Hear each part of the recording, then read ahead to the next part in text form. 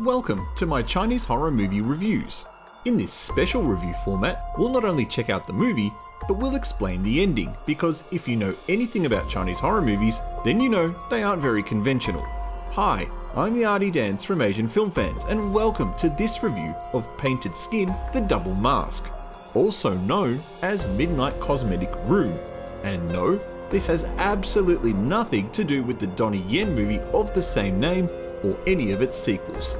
With that out the way, let's check this odd movie out.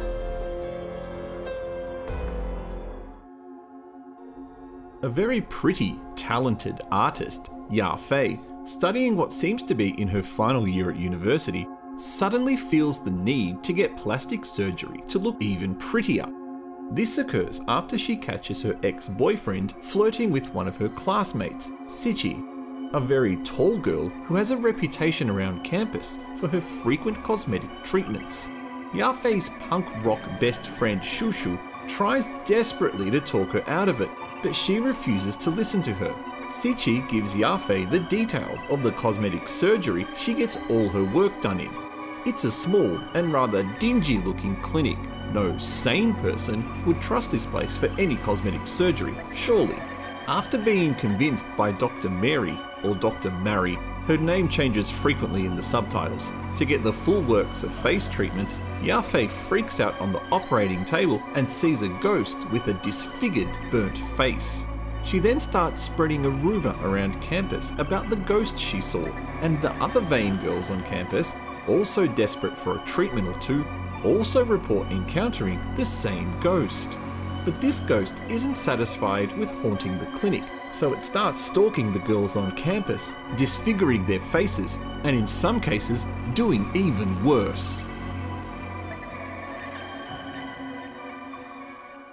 Trust me, if you've seen one mainland Chinese ghost movie, you've seen them all. Don't get confused with Hong Kong and Taiwanese movies where they're allowed to explore proper supernatural themes, because the mainland Chinese can't do that. The only real difference between these movies is usually which pretty girl is the lead and which sub-character is playing as the ghost. One thing I tend to like about Chinese horror movies is the wide variety of ridiculous scenarios and plots they tend to be based on. I've seen movies about a haunted photograph, a killer hairdressing salon, a pair of embroidered shoes, and a haunted cinema. This movie is definitely being added to the weird pile.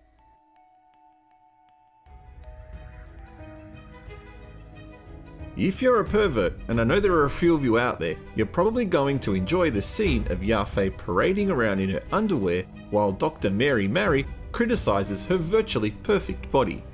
It's no wonder some girls develop negative body issues when a girl with a perfect body can be criticised for not being perfect enough. Personally, I think this ghost is just wearing ham on her face. Such is how ridiculous it looks. This scene in the bathroom also looks decent enough, but I'm not sure I would be game enough to pick flecks of skin off my face. One thing I will give this movie points for is the storyline and plot. It's actually decent and interesting enough, and since it's virtually an all-female cast, it's easy to watch too. And before we move on, time to teach you another Chinese word. Nao Gui. This word means haunted. Nao Gui.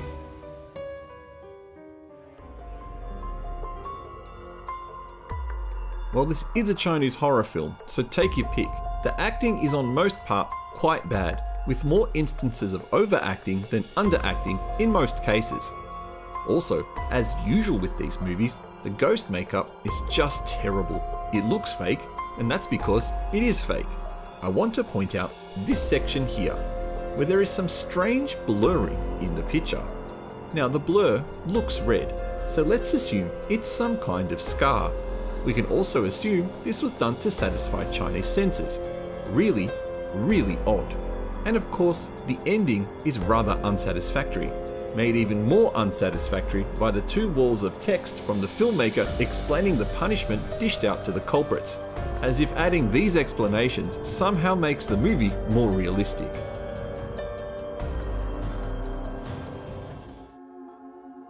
This is a spoiler section, so if you ever plan on watching this film, maybe skip this bit.